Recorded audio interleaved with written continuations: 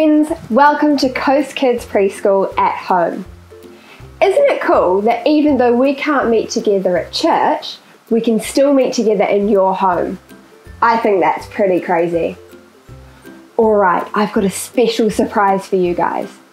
I thought it would be great to introduce you to my friend Gloria, who's going to join us this morning. Come and say hi, Gloria. Oh, hi guys! It's great to meet you! How are you feeling about everything that's been going on this week, Gloria? Oh, well Phoebe, I find it a bit scary, but I also like being at home doing fun things with my family. Yeah, so do I. You guys might be feeling a little bit like Gloria as well. It's a bit strange to be at home all day, eh? But you know what? God is always looking after us and keeping us safe no matter where we are or what we're doing. That's right! Gloria is here to talk about this morning's story with us. What have we been learning about recently, Gloria? Well, in church for the past few weeks, I heard that you guys have been learning about how God created the world in just 7 days. That's right. And today we're going to learn a little bit more about what else happened when God created the world. Wow! I can't wait to hear about that!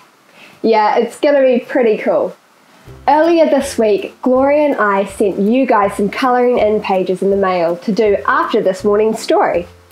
No worries if you haven't got yours yet, it should be on its way. Alrighty, let's get started with this morning's story. The beginning, Genesis chapter 1. In the beginning, the world was empty. Darkness was everywhere, but God had a plan. God separated the light from the darkness. "Let there be light," he said, and the light turned on. He called the light day, and he called the darkness night. This was the end of the very first day. Then God said, "I will divide the waters." He separated the waters in the clouds above from the waters in the ocean below. He called the space between them sky. This was the end of the second day. Next, God rolled back the waters and some dry ground appeared. He made plants of many shapes and colours. He made mountains, hills and valleys. This was the end of the third day.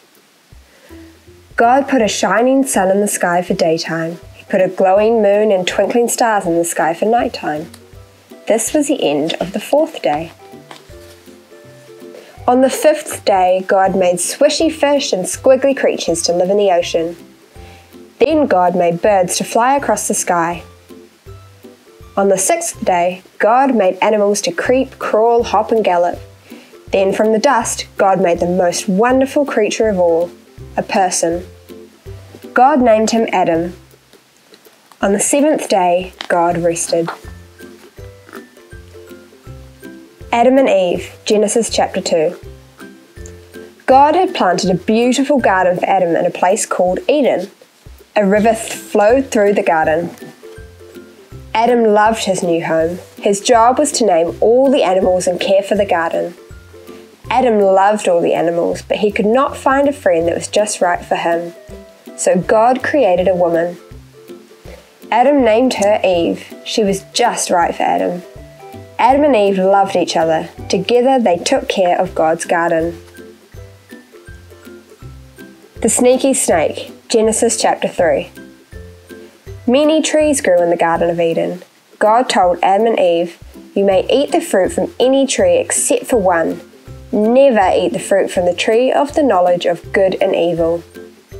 Now there was a sneaky snake in the garden. One day the snake saw Eve near the special tree.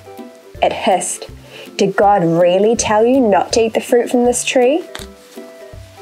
The snake wanted Eve to disobey God. It said, "You should try some of this tasty fruit. If you eat it, you will be like God. You'll be able to tell the difference between good and evil." The fruit looked tasty. Eve remembered what God had said, but she ate the fruit anyway. Then Eve gave some to Adam. He took a bite too. As the sun was going down, Adam and Eve heard God walking through the garden. He was looking for them. Adam and Eve hid among the trees. They were afraid. "What have you done?" God asked them. "Did you eat the fruit from the forbidden tree?" Adam said, "Yes, but Eve gave it to me." Eve said, "Yes, but the snake tricked me."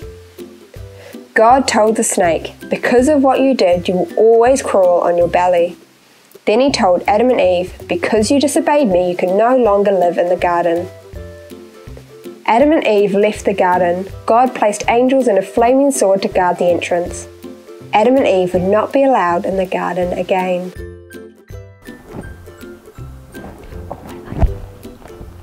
Oh, hello! Alright, so those stories have told us a bit about God's good creation and how the whole world began. Isn't it amazing that God made the whole world? It's important for us to remember that God made you and me and that He loves us so much. It's a bit sad that the snake tempted Adam and Eve to go against God's plans for them though, eh? That must have made God very sad. Alright, Gloria, I wanted to talk to you about some of the things in this morning's story. Oh, okay, Phoebe, fire away! So, what was Adam's job again? Oh, I know. He named the animals and took care of the garden. Oh, that's right. And God warned Adam and Eve not to do something. What was that? He said they should never eat the fruit from the tree of the knowledge of good and evil. Yeah. And did you see that sneaky snake? He whispered something in Eve's ear. Oh, yes, Phoebe. The sneaky snake told Eve to try some of the fruit that God warned them not to eat. Oh no, did Eve eat the fruit? Yes, she did.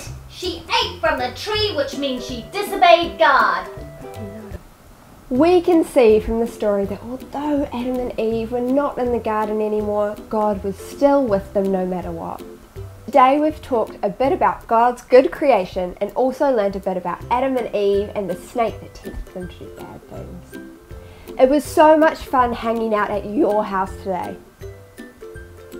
Over the next few weeks, we're going to meet together every Sunday at 10 o'clock in the morning, so ask Mum and Dad to help you join in with us. Also, I know that you guys are great at colouring in, so don't forget to decorate your pages after this. And remember, God made you, He loves you, and Jesus wants to be your friend. See you next week. Bye.